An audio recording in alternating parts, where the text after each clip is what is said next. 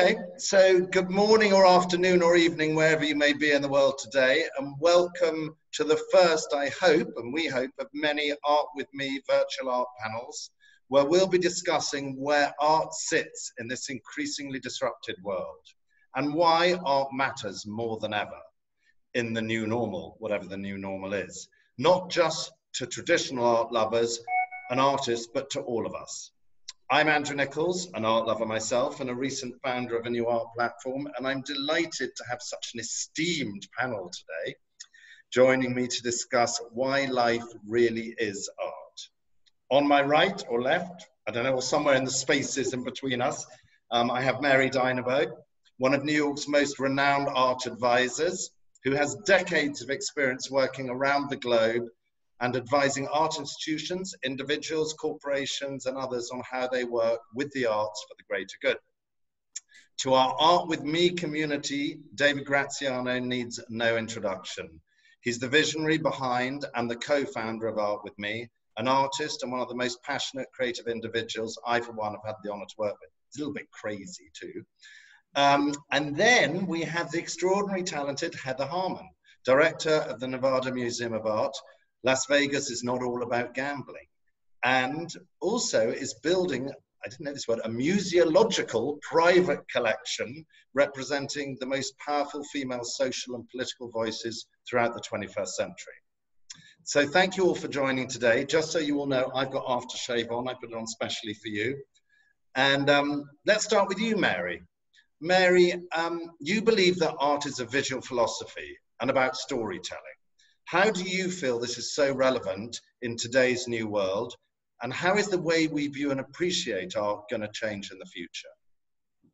Well, I think it's going, well, first of all, I think it's a two-part question. So very quickly, relevance is that art, to me and to many, many people studying art and making art, art is visual philosophy. And if you looked at, for instance, during the Impressionists, they got excited about Impressionism because there was the color wheel invented at that time or discovered at that time. So a lot of times you can look at like Cubism and Newton. You could look at a lot of different periods of science and culture and see that art then reflects it. It either precursors it or reflects it afterwards. So for artists, what they do is they take in the world and then they come out with some sort of conversation about it, some sort of narrative, some sort of vision about the synthesis of what they see and feel. So to answer the second part of your question, the reality is that we all are in a time now where we have to look deep into ourselves. We have to amuse ourselves. But to do that, we have to understand ourselves and come to peace with ourselves. And artists always have a knack of seeing in a certain open and creative way. And if we at Art With Us can impart that to people, give them some tools, some discussions, some ways to look at things, then in the future that could be really helpful, obviously, but on a way forward, I think we're going to really need this in the world we're living in. That's great. Thank you, Mary, for that. David, over to you. You're a vocal advocate of art as a lifestyle. What do you mean by that? And how can we better engage with people to help them understand how and why art matters to them and to everybody?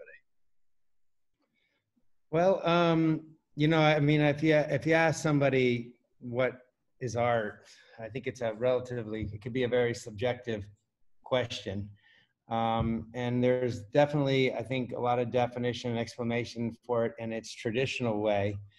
But we're also looking with Art With Me, and what we mean by like art is as a lifestyle is we want to also let people understand that art is in everything that we do, right? So it could be in, you know, we do, and you know, a creative process is in almost everything we do, from how we dress, or how we cook our food, or the way that we write, or the way that we decorate our home, or the way, so you have, it's embedded in almost all of the things that we do throughout the course of a day. And so the creative process is what we're looking to celebrate. It's what we're looking to explore. It's what we're looking to evoke emotion. And so with Art With Me, it really is trying to embody basically highly creative processes. And it could be in many different categories. Obviously, a heavy emphasis on the visual art and performance art. We also want to have a heavy immersion, interactive experience with art. So the idea is that as Art With Me progresses and evolves, it really is a platform to create these highly creative, interactive, immersive art experiences. It'll have a variety of range. We obviously have our 6 pillars, and I think the creative process is embedded in every one of them. But we really want to focus on how do we, evoke emotions. Especially in my area of interest is really is creating sympathy and empathy. And we have this whole segment on Care With Me, and how we create these emotions through these interactive art experiences where people are engaging in an interactive art piece in groups or by themselves, and really exploring how we push the boundaries of what it means to not just look at a piece of art or watch a performance, but to be really immersed in it and explore that connection between how we look at art and how we interact with art. Is that great? Thank you very much. Heather, over to you now, your turn. You've said that one of the biggest changes right now in the art world is the financial change. We were chatting the other day, and that's what you said to me. What do you mean by this, and how is it going to change the landscape for art consumers and artists? Well, as we know, we are universally sharing in the uncertainty of our global economy. And not unlike many, artists and nonprofits are facing enormous fiscal challenges. Museums are experiencing the largest layoffs in history, and the sales of artworks have slowed tremendously. In America, most of the funding from the arts is generated privately from individuals and foundations, many of which have been deeply affected by COVID-19. Art fairs are being canceled, exhibitions are being canceled. So what that creates is a void of content. And how are we all mutually going to address this need for content in the virtual space?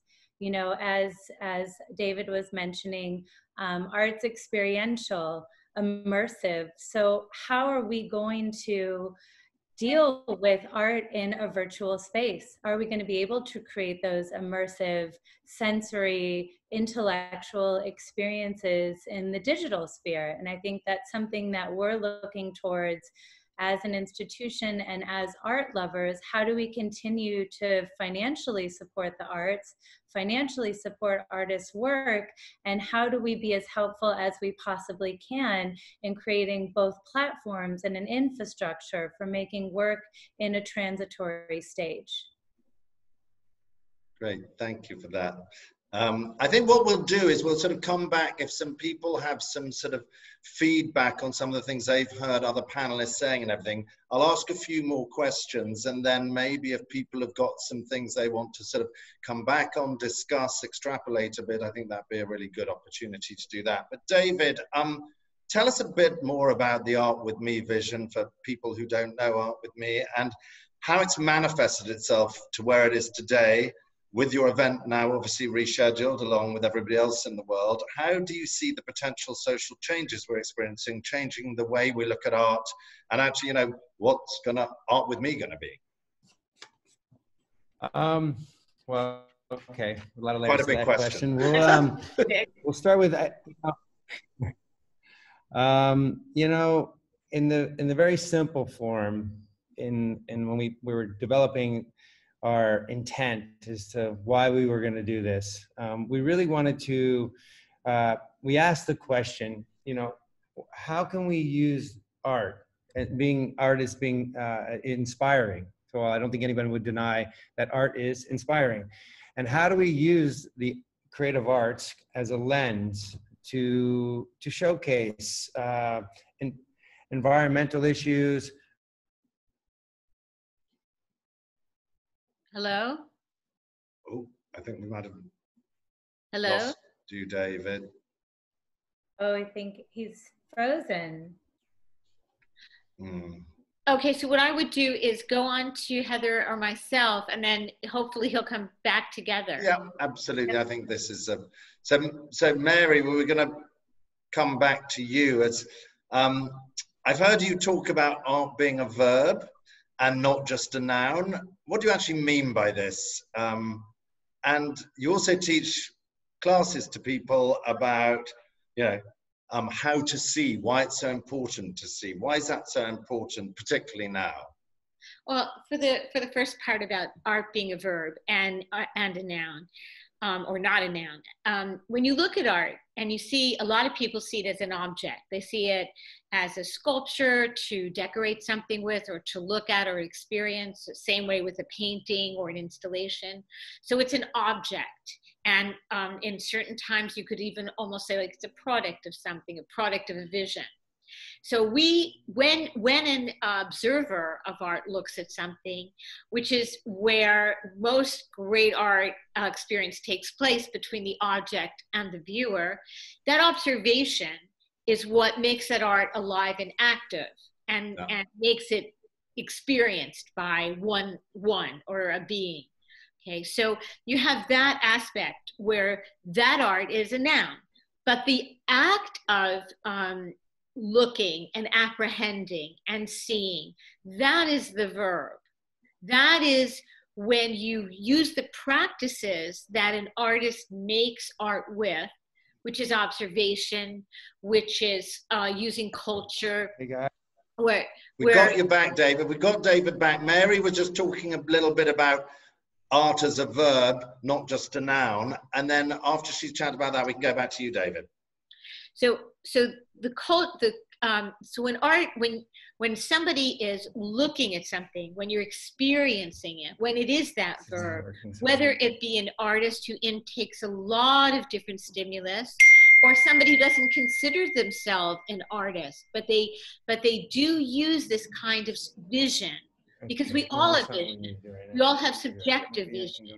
We all have in ourselves a creative part that we tap down a lot. So when we talk about seeing as a verb, and what you were talking about, me going out and teaching these classes about it, what those classes and workshops really are just ways to point out to people that art isn't just art making. It's apprehending, it's seeing. And we as human beings, and as David even was pointing out earlier, we as human beings can use that act of art, that verb of art, to make a better life and actually get more confidence in ourselves and our own viewpoints. That's great. David, have we got you back? Hey, David. Oh, David's not moving. I'm thinking that maybe not at the moment. Well, Heather, let's carry on. Let's move away from Mexico and back to Nevada. I think the Mexican internet's probably not up to the internet in Nevada. So let's go with you. Oh, look, we've got you outside, David. I'm going to my neighbor's house. Well, that's good. This is really interactive. Yes. We got David. Action. We'll go back. What we'll do is we'll let David walk to his neighbor's house, see how it's going. And Heather, we've talked about art as a way of communicating, and how artists have always been portraying the human condition and emotions. You know, we talked about loneliness and happiness, and this is clearly very relevant to Art With Me, what they're trying to do, trying to provide a place to discuss all of these things. How can we use this to focus on similarities in the art world, not the differences? It really dovetails on what Mary was talking about in terms of what art provides. And one of the biggest aspects of the way that we talk about it is in the improvement of your quality of life. The arts require such courage and tenacity, both to make it and in supporting those efforts. Many involved, and I think Mary would agree, from practitioners to personnel, get involved because they truly love art and their lives have been transformed by it. You know, art has the power to break all boundaries, social, political, economic, even linguistic, to speak to art as a verb and to be transformative through that experience. Arts really teach tolerance, diversity, they're very generative. And really, in terms of amplifying similarities instead of differences, art connects us.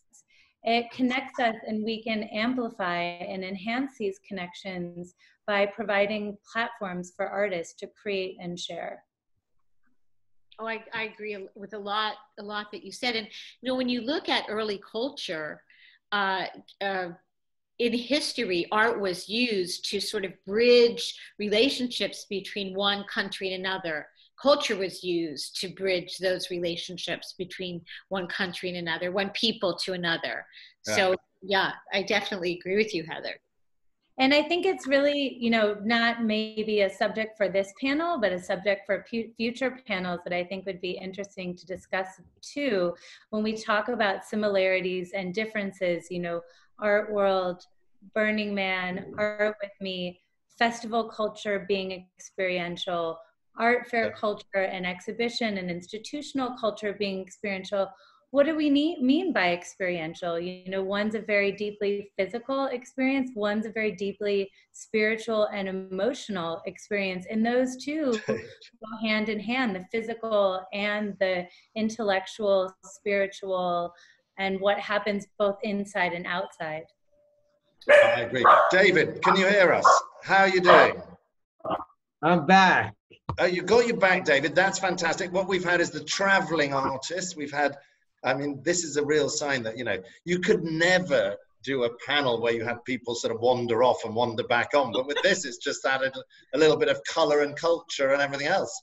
And actually, oh, your friend's house isn't as decorated as nicely as yours. No. Don't say anything, though. David, do you remember where you were? The girls have been filling us in on some fascinating insights into the history of art, and we think that actually we've now got a lot of fodder for more panels in the future. But do you remember where you were? Do you want to sort of, you know, tell us a bit more about the Art With Me vision, how it's manifested itself, and the sort of social changes we're experiencing? Well, you want me to, and by the way, you know, living in Tulum has its challenges. Just so you know, actually on the internet, cell and internet system, as you probably experienced before, Andrew, it's very challenging sometimes. So I apologize if my voice cuts out and out. But do you want me to go back? Before I was touching on just a little bit of the vision. Yeah, absolutely. I think that'd be great. And the why of what we're doing. And so before I got cut off, you know, when we were embarking on this idea as to, you know, what we were really trying to create and why, more so, even more important than what, but why, we realized where we start off with is that when somebody's inspired, we recognize that there's a moment where the individual inspired is kind of cracked open. We're more in a receiving mode. And through various retreats that we were doing here, we noticed that when people were in this inspirational space, that the information that was there and the stories that were being told resonated deeper. And it was a bigger sense of connectivity to the individual that we were sharing the information with. So myself, being an artist and being in the creative arts pretty much my whole life, thought that how is there a way where we could use the arts and creativity to create these inspirational moments so that people would have these inspiring experiences, and during these moments be able to educate and share and discuss and talk about things that are important, things that matter outside of us, and things that matter internally. And so that was the beginning of the concept of Art With Me. And for me, what it meant was, you know, basically creating a platform where people can have their ability to have creative expression, the creative process, highly creative experiences, and have this platform be an open palette for people to take this inspiration and have these inspiring moments to educate themselves a little bit, or to learn a little bit, or to we use the term awareness. We're trying to create creative art in ways to try and create more awareness. We're a big believer in self-care. So, you know, this idea that this word self-care, which is basically a conscious choice we all have to take better care of our mental health, our physical health, and our emotional well-being. And so, again, this is something that I really believe that through the use of the creative arts, this is an area that we're trying to express and explore through creativity. And I think that's probably going to be the biggest change, isn't it? I mean, team, I think really the sort of changing the way that art actually can change the way you live, the way you do everything. And I think that is the biggest opportunity that's probably coming out of this time. Don't you think that, Mary and Heather? Well, Heather, do you want to say something, or do you want me to go? Definitely. I mean, there's two projects that really come to mind that are being facilitated by artists right now. One is taking place in the Nevada desert by a sculptor named Oscar Toison. And it's actually a water reclamation project that's dealing with the educational aspects of teaching how to care for water and how to care for the self, and then how to utilize that water care system to regenerate the juniper trees in the landscape. So again, like, artists are such visionaries and leaders, and as Mary said earlier, often ahead of us. You know, they're processing things in advance and we're catching up. And I think you can see it in the manifestation of projects that are being made today. I also feel that one of the things that anyone you talk to, whether they're in the arts or not, one of the things that having been sort of more housebound now, shall we say, many people talk about the time they have. That as much as they miss going out or they miss this or that, they have more time, a little bit, to themselves, to their families, and time to sort of read the book they didn't read, or want to read the book, or figure out what book they want to read. But the point is that we live in such a fast world, no matter where we live, whether it's Tulum or Nevada or New York City, the whole idea that we're always going to make time for something, but we don't. And the one thing that this period gives us is the time. And when you look at time, you look at the ability to reflect, and you look at the ability to observe. So I think that mixed with what you're talking about, David and Andrew, about what Art With Me can bring in the future to people, are some of those experiences, and maybe even some of those tools, some of the ways to look at what artists do and talk about bringing out that artist or that creativity in oneself, even if you're not. I mean, that's really interesting, Mary, because when I first sort of moved down here, and when I first obviously met David and met the crew from Art With Me, the sort of Care With Me side of it sat there, and although it was the core of what David put in place, it didn't sort of link, it just didn't sort of, and actually the one thing that I feel that's happened, I don't know if you'll agree, David, it's suddenly sort of, it's like a ding moment. It's like, actually, this is what it's about. This is so much, and it's suddenly, it's like you foresaw it. Yeah, I think, Andrew, a lot of that came also from us not having our communication channels in place. As a new event, we're still organizing ourselves and getting ourselves equipped with the right team of people. You know, but one of the things that was happening during the event that people just weren't aware of, because is how much of our budget went into this Care With Me aspect. Because Care With Me isn't what we're not an environmental festival. Okay, we are a festival that has passion and authenticity and a deep concern and a deep care for many things. It's not just the environment. And so one of the principles of the event was that we were taking 30% of our budget, not 30% of profits, but 30% of our budget, and we were devoting it towards free and public events for the community. We didn't engage the whole community. We want to do things for the community. It's not just the tourist event.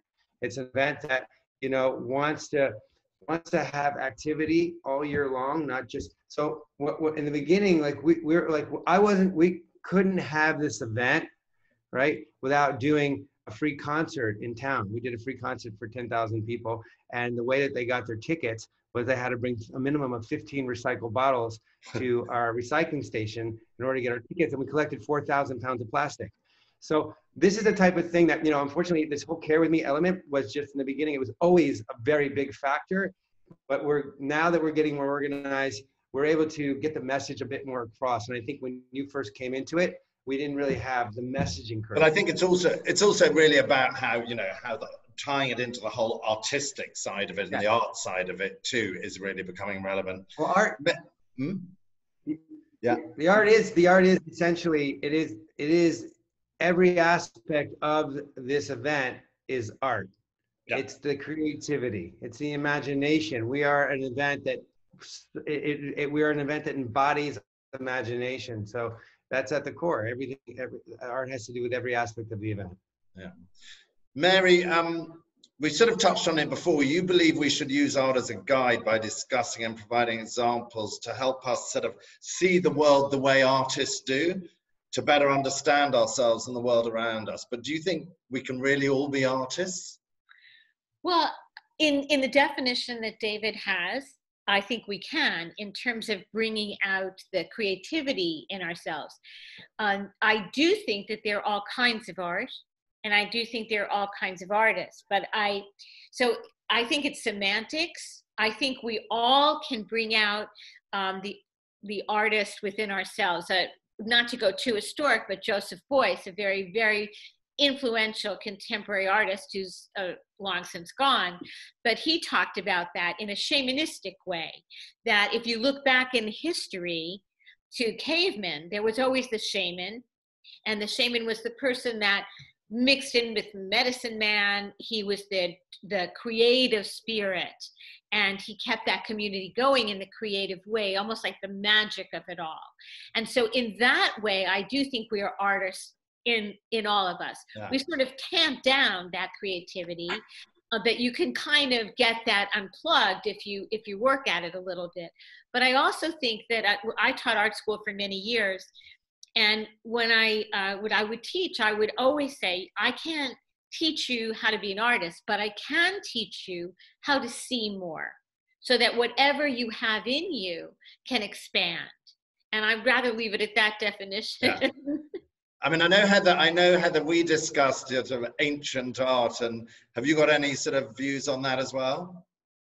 Well, I really enjoy what David and Mary have expressed about anyone being able to practice art and bring creativity into their lives. And one of the aspects of our conversations I really enjoyed most yesterday was talking about giving people artistic license.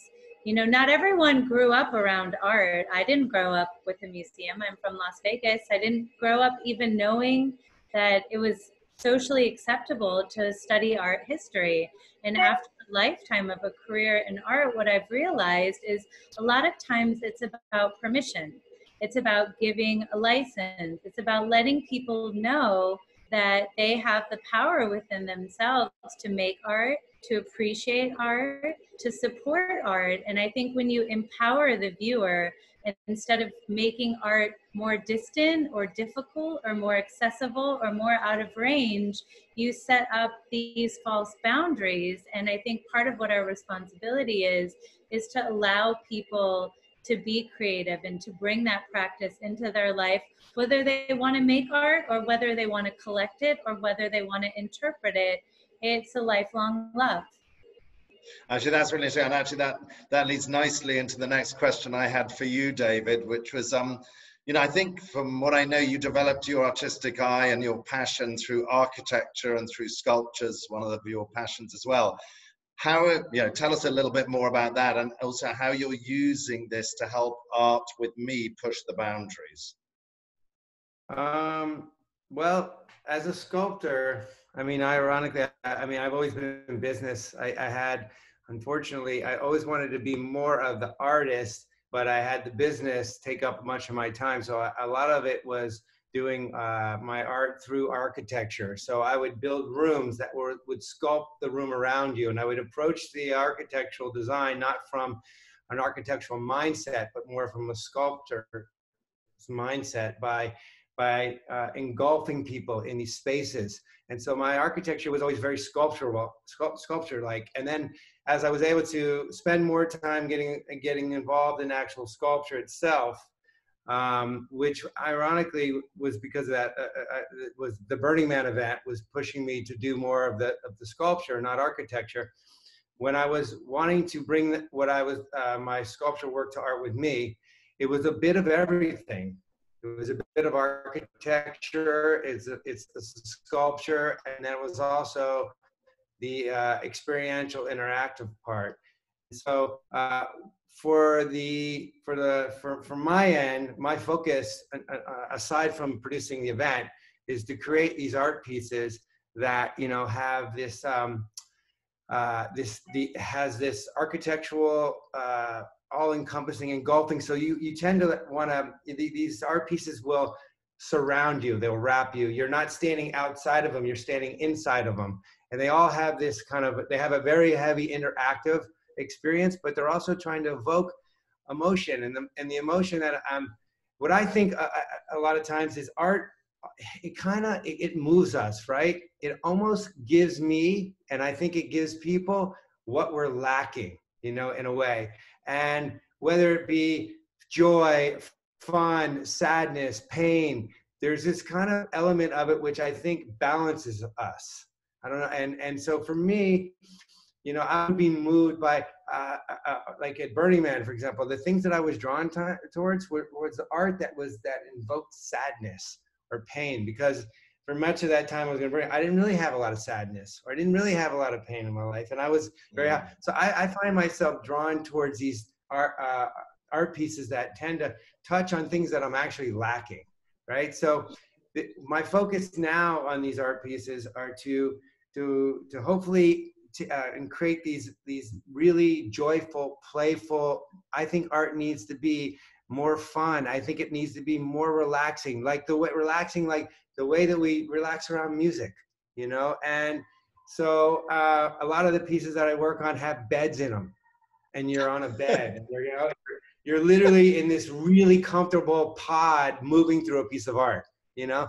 And so my like right now, my interest is really on, you know, creating these interactive art pieces that are based on, you know, how do we bring more play and more joy and more fun into the art experience. I don't interesting.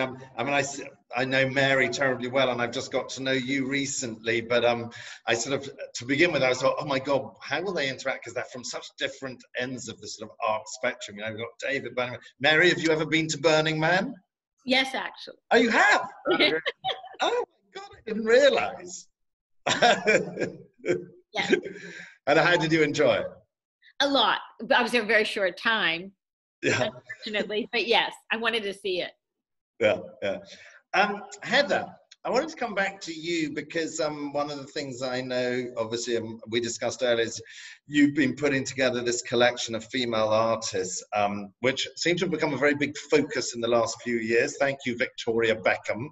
I think she was the one that suddenly had this sort of whole fad going. I don't think she knows that Elizabeth Vigée-Lebrun was actually painting a while ago. But please tell us why your work here has helped you have a sort of better understanding of what matters in art, and, you know, give us a little bit more information. Well, it really weaves back into a lot of our conversations about experience and the human condition. You know, in art, as in other industries, the gender divide is still very palpable. You see it in pricing, you see it in the pay structure, and also what gets shown in museums and galleries. We have right now in our grasp what is a great opportunity for change, as artists are incredible storytellers and have the fearlessness to discuss these issues in their practices. Understanding the work of marginalized voices, women, other, you know, gender, social, politically marginalized artists, really provides a broad scope with which we can understand the complexity of the human condition. Artists, as we all share, are truly visionaries. They're always ahead in their thinking and in their ability to address issues as they're happening. Artists' voices, as Mary said earlier, they're very prescient. As someone who has made a career of listening, women artists have taught me how to lead, how to challenge, how to be kind, and really how to shoulder the weight of the world. And it goes back to the title of this panel. It's not that it matters just in art, it also matters in life. Brilliant. So I think what I'd say now is that we've sort of touched on about 400 different subjects. So what we've got is a load of stuff for the future, for future panels. But I want to sort of really talk a little bit about the future and you guys and what you think about the future. Mary, Art in the Future, a snap view. What will be the 3 biggest changes over the next few years?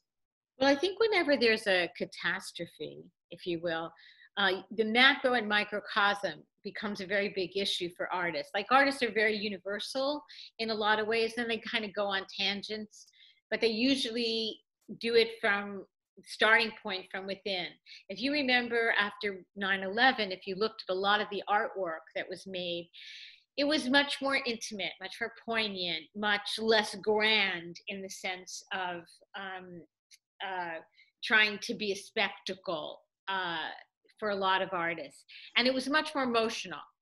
So I do feel that these experiences that we're all going through worldwide now will have a lot of effect on the artists themselves and how they internalize, or their internalizations will become manifest themselves, let's put it that way, in their works. That's the one change. The other change is, I think it's very interesting about there are many different art worlds, experiential art worlds, connoisseurship art worlds, asset collecting asset art worlds. And I do think that that's going to all have to filter out in a whole different way of how we approach art, because a lot of the channels that we approach art now and where the art world got away from itself are not going to be possible in the way that we've experienced them previously. But art never dies. I mean, art has always been alive, and art is part of one's life. And that's why if you look at other cultures and how they have art in everything they do, to David's point, we're going to see that more and more, like a I think on a more, I hate to use the word grassroots level, but more grassroots level, more intimate, more visceral. David, do you agree with that? As you sort of, what are your thoughts? No, I do agree with that. I think to add a little bit, I think I see over the last 10 years where I've been more involved in the art world and less in the architecture and the business. You know, there's also this trend where I like the idea of art, more of it moving outside and not and less. I mean, I appreciate, all areas of art, and I love the gallery spaces and the museum spaces, but I do see this trend where art is moving in a direction where you're outside more, and I think that we're going to see more and more this trend of these. Again, I go back to the large-scale interactive art areas where people are having these profound art experiences now, where they're no longer just a witness to the art, Yeah. And so this excites me. I mean, I just last year, I had a friend of mine, and I took her to an event, and I had 3 days of this incredible experience in this interactive art. And we were driving home, and she just looked at me, and she goes, "I think I'm going to be a nicer person now." Right? Lovely. And that's really nice. And it was like, it really hit me, because I knew the experiences we were having at this event where she was engaging with people in this incredible artistic environment, and he was having a profound effect on her. But to shift somebody who I know, who's generally, she's not really that nice of a person, at least if you don't know her, but so that really resonated with me. Like, how do we use art? Imagine if we can shift people through just a few encounters that big of a shift that someone's willing to change personality in them, you know? Yeah. Heather, my question to you is, how do you think we can better interact with and help artists in this different world?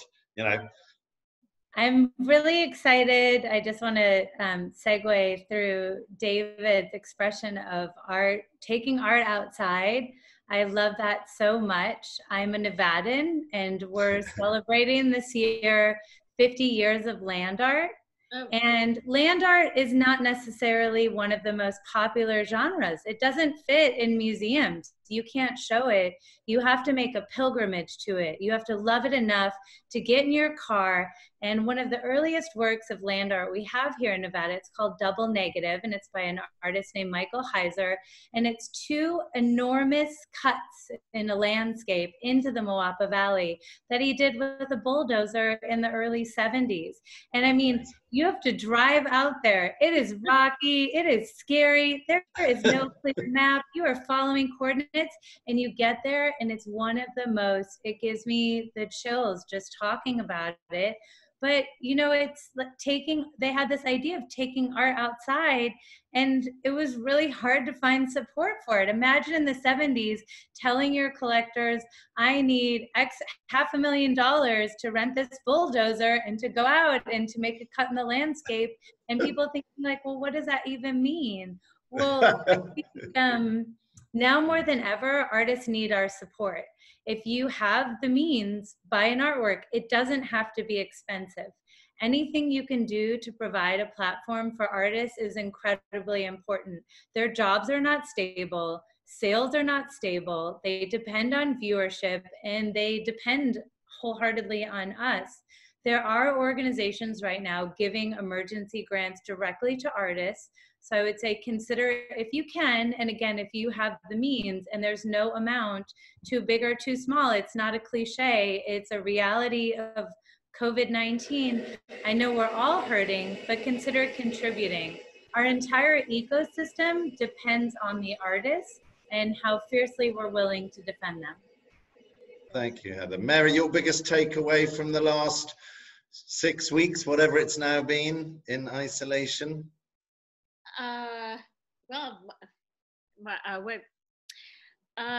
That's hard to say because not so much has changed for me because I'm so internal to begin with. But I would say that I do see that when you have times like this, talking to a lot of artists and talking a lot about real things now, not career so much, not events so much, but human beings and lives and being and living and kindness and humanity.